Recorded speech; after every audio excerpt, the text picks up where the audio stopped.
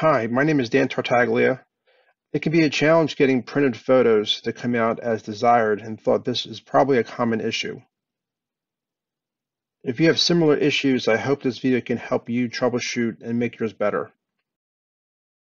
I cannot cover every possible scenario, for example, what kind of computer you're using, your graphics card, your printer, software, or other conditions. This will cover the general troubleshooting solutions that concern my setup. I am not an expert at all the printer settings. These are just settings that I've been troubleshooting and trying to make my prints better with.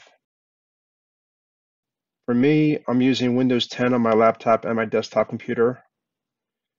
I have a fairly new curved monitor, and I have two printers. I have a Cannon photo printer and a Brother all-in-one printer. There are three main troubleshooting things you can try that I found. The first one is pretty simple, just to reset your monitor back to its factory default settings. Second, to consider getting a color calibration tool for your monitor. I bought a Spyder X Pro, and the link is in the description below. The third is the Windows color management tools in Windows. This is a photo I want to print. The first thing I want to do is I'm going to change my color profile to be my printer instead of the monitor. So if I go to the Start menu, and if I type in color management, this will pop up. Right, this is my monitor right here. And if I choose this pull down, I can choose my Canon printer. And I can choose one of my profiles that are listed here. I'll just choose the first one and say set as default. And then hit close. Next thing I'll do is I typically make sure my print driver is also set that way. So if I go open printers and scanners from the Start menu, I'll see this. And if I go down to my Canon printer, go to Manage, and go to Properties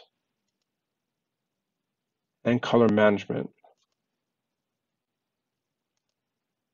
I'll just make sure that right now it's at my actual monitor still. So I want to set this down to also my printer. And just to make sure. It might actually do the same thing, but just to make sure.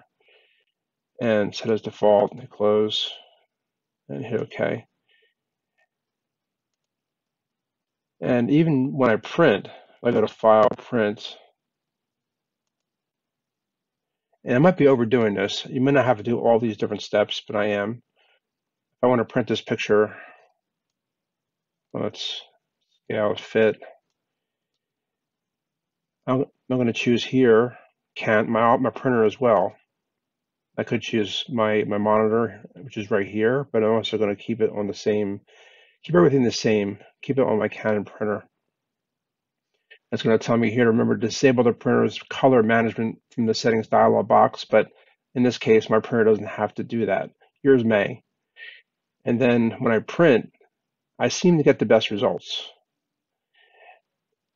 If I didn't do it this way and I printed it, it seems this was more purplish, it was a little bit darker, it wasn't what I saw on the screen.